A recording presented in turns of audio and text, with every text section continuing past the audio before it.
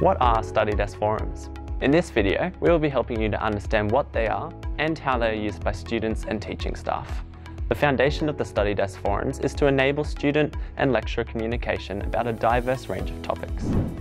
Each course has their own forums, which contain several discussion threads centred on topics unique to the course. The use varies for students and lecturers in a few ways. Students typically interact with others in threads such as the social forum, check for updates relating to the course content, ask questions about assessment, or reflect on the course materials. There are many more ways that students and you could utilise the forums, but those are the most common uses. So how do lecturers use the forums? They have a role in monitoring course discussion across all forum threads, which means they will jump in and answer questions or provide insight when possible. The forums are a place to communicate with your lecturer and make the most out of your university experience. We want you to ask questions, talk to other students, and reflect on your course through using this open communication platform we call StudyDesk Forums.